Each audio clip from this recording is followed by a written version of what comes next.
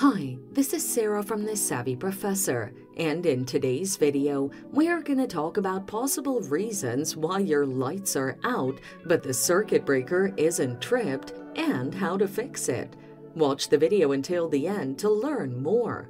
The following are some of the reasons why your lights are out but the circuit breaker isn't tripped. Number 1. Faulty switches. Number 2. Overloaded circuit. Or number 3, light bulb issues. Here's how to fix these issues. Replace any faulty switches. Start by ensuring the switch is on and checking for tripped breakers. Inspect the wiring for damage, tighten connections, and replace the switch if necessary. Testing with a voltage tester can pinpoint issues. If this doesn't work, check if the circuit is overloaded. To fix overloaded circuits causing lights not to work, first, unplug all devices in the affected area.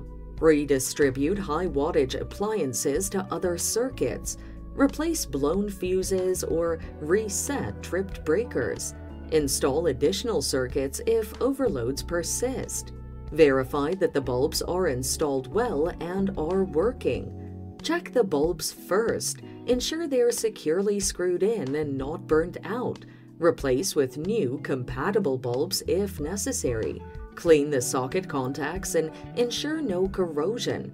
Verify the switch functions properly and test the fixture with a known working bulb. And there you have it.